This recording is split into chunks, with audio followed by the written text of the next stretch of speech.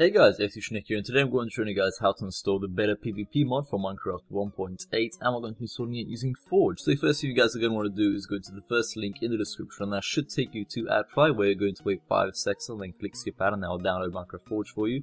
The next step, go to the second link in the description, and that should take you to another AdFly link where you're going to once again wait 5 seconds and then click skip out, and that will download the beta PvP mod for you. Once you've downloaded both files, drag them onto your desktop or somewhere where you can access them and open up Forge. Then make sure you've selected install client and you have downloaded the 1.8 version before doing this and run it at least once. So press install client and then hit OK.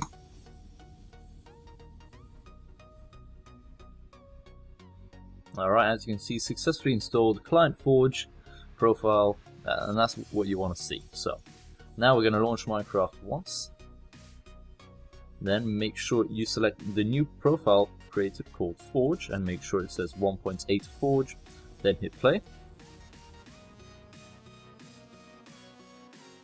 Alright, as you can see, Forge has been installed.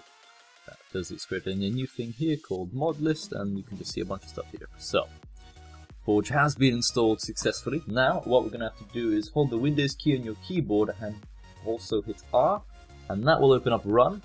Another way of doing this is going here and typing in %appdata%, and then just select roaming.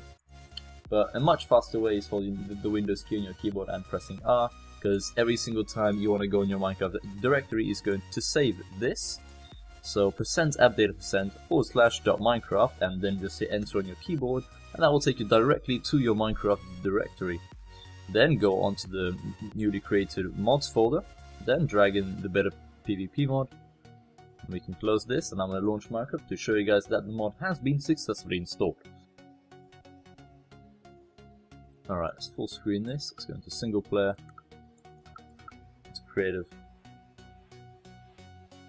Awesome. So this mod provides you with a minimap. Quite a handy minimap actually. I like it. Oh. This world is nice. Nice seed. Very nice seed. Alright, so the mod has been installed and it actually brings quite a few cool features. So if I get a bunch of armor,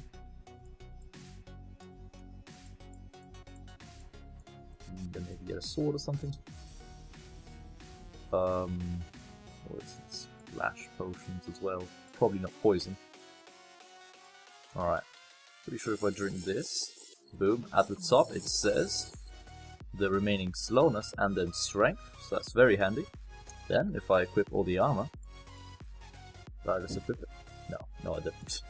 Oh, it's just gone. Wow, alright, cool.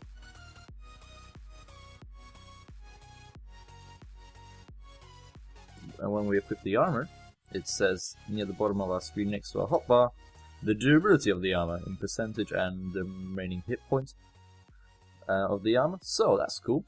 And when you hold a sword, on the right side of your screen, it also says the durability of the sword. So lots of handy features in this mod and a minimap.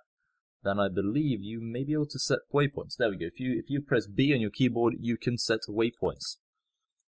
Let's just call this home, for example. There we go. So there's going to be a waypoint right there saying home. That's nice. It's a very, very handy mod. Alright, so I hope you guys do support the mod developer by downloading this mod, because it is a really awesome mod. It provides you with a mini-map, your armor durability, your tool durability, and the kind of effects you have on your character at the time, such as poison, slowness, or strength, which is awesome. So, if this mod tutorial has helped you guys, make sure you guys do drop a like down below, and maybe comment down below saying if it has worked, or if it hasn't, I'll try to help you guys out to fix any problems you have installed in this mod. So thanks for watching, and I'll see you guys in my next video. Bye.